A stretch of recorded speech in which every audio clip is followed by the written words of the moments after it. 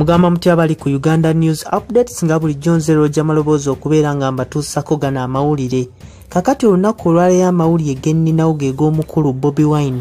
Bobi Wine azizzaayo ssente ezaateekebwa ku akawunti ye millions 2 bweddu. Zino nga kigambibwa nti no Parliament yaziteeka ku akawunti y'aba MPs ab'enjawulo zibasobozese okuyambako abantu okubasomesa engeri gye balina okwewalamu ekirwadde kino, era nga Bobi Wine ye agamba nti eno eringa bribe, balinga ababagula okusekendinga ekintu kye bayita extension, oba tugambe nti no okulonda kwa 2021 bakusembezeeyo mpaka mu 2023, era ye yagambye nti no zino ssente ayina okuzizzaayo kubanga babeeranga abamuguze okutunda eggwanga lye. Bw'oba otunuulidde obulungi ku risiiti ya banka eyaweereddwa Bobi Wine okujjuzaamu ng'azzaayo ssente zino eri Parliament, kuliko ekigambo reason for the transfer. Bobi Wine ataddeko ekigambo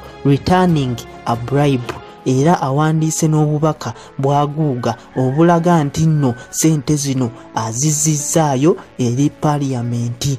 Agambye bw'ati: This morning I effected the transfer of 20 million Ugandan shillings back to the consolidated fund. Once again, let me reiterate that I returned this money because I believed then, and as I do now, that it was wrongly appropriated. Members of Parliament should never sit and decide to apportion themselves taxpayers' money in this manner.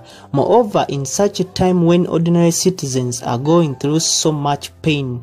Moreover, the Museveni regime banned members of Parliament and other leaders from donating food relief to their constituency. This is why Honorable Zake is under illegal detention. It then beats logic to say that this money was distributed to MPs to help their people. Of course, the government equally appropriated billions to themselves, of which, as always, will end up embezzled.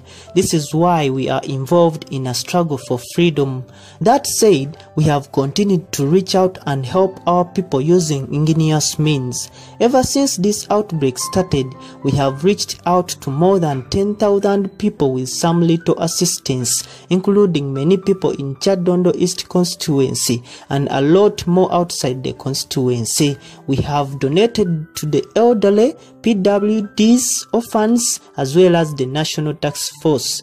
We have not relied on illicit funds to do this. We have mobilized ourselves and shared the little we have with our people. When the history books are opened, it will never be said that we partook in this grand theft of public funds at such a time when our nation is in such a crisis. Ebyo bye bigambo Bobi Wine byawandiise ng'atangaaza ku nsonga lwaki ssente ezo zaateekebwa ku accounts z'aba MPs bano, ate n'ensonga lwaki ye yasazeewo okubeera nga azizzaayo, era ndowooza buli kimu okiwulidde. Bobi Wine mu kuwandiika kwe yagamba nti nno ebitabo bya history we binaaba byakubikkulibwa kitegeeza nti nno ye n'abantu be tebajja kuba mwabo ababba ssente z'omusolo mu kaseera kano ak'ekirwadde kino ekya COVID-19, kubanga yagambye nti ezo ssente bribe, ezo ssente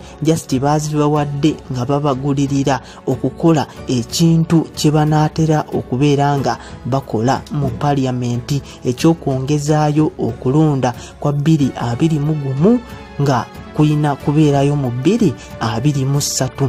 Oli ku Uganda News Updates, ky'oba olina okukola nyiga akagambo subscribe, okomentinge, olaikinge, ate osharinge. Mwebale nnyo, mwebale ddala, sigadde nze Roger Malobozi.